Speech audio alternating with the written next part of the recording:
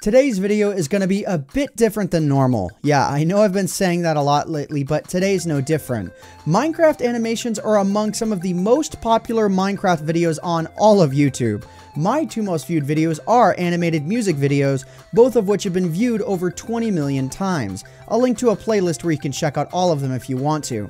Though these were made with high-level animation software and not the software I'm about to show off. But I'm absolutely positive that the most common question that animators get is, what software do you use?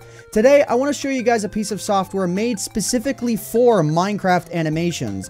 While this software isn't professional grade software by any stretch of the imagination, it's pretty robust for beginner Minecraft animations. My aim with this video is to assist would-be animators, to make them aware of a great free start to animation. If you get heavily invested in animation through this Minimator software, then I would strongly recommend looking into options like Maya or Cinema 4D, because it's pretty clear animation could be in your future. So let's go ahead and check out the Minimator animation software. While this video isn't going to be a tutorial of Minimator, the idea is those interested will do more research on their own, but I will be showing the building blocks of character animation and the UI for this software. So when you start Minimator and set up a new project file, you're going to start with a clean slate world. On the top left of the screen are your menu options, on the bottom are your animation keyframes, and on the right are the various properties of whatever you have selected and the project itself. To make things easier, let's go in order. So on the top left, if you click on the workbench icon, you can add new elements to your scene. These range from lighting, cameras, blocks, custom shapes, schematic files, and for the sake of this video, the character and mob animation rig. You can apply whatever skin you want to it and make whatever mob you want, but I'm going to stick with Human Steve for now.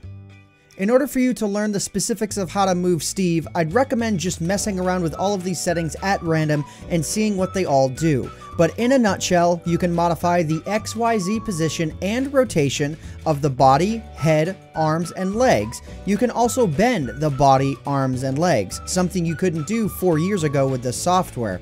Once you start messing around with this stuff, you might notice on the bottom of the screen there are these little diamond shapes. Those are what are called keyframes. If you want to animate, click and drag the playhead to a new spot and then move one of the ligaments again. Now you're going to notice there are two keyframes.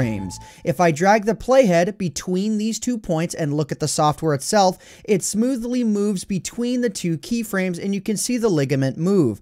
This is the fundamental, basic element of animation. To animate full scenes, you need to do stuff like this hundreds of times for just seconds of footage. It's tedious, but that's just how animation is. And that's pretty much all I'm going to show you guys for now. If you're extremely interested in learning more, again, I would recommend downloading the program, trying it out, and looking up more advanced tutorials. Some of the greatest animators in the world are self-taught because it's the passion that drives them. And especially if you're in your teenage years and you're interested in this stuff, learn now. You're going to be well ahead of your peers when you begin learning this stuff officially and professionally, if you get that far. Just remember, this software is an amazing stepping stone, but if you get really good with it, I really would recommend looking up more advanced software to animate with, like Maya or Cinema 4D. And that's it. Again, the point of this video was not for it to be a tutorial. It was to show people that this software exists. Naturally, those who are more interested will take this information and look up tutorials of it. For those not interested, well, at least you know it exists, and you can tell your friends about it, or you can just dabble with it from time to time if you want to. And if you guys enjoyed this video, please leave a rating on it. It would help out myself, the channel, and the video quite a lot. But anyways, guys, I hope you all enjoyed. My name is AntVenom, and I bid you all farewell. Thanks so much for watching.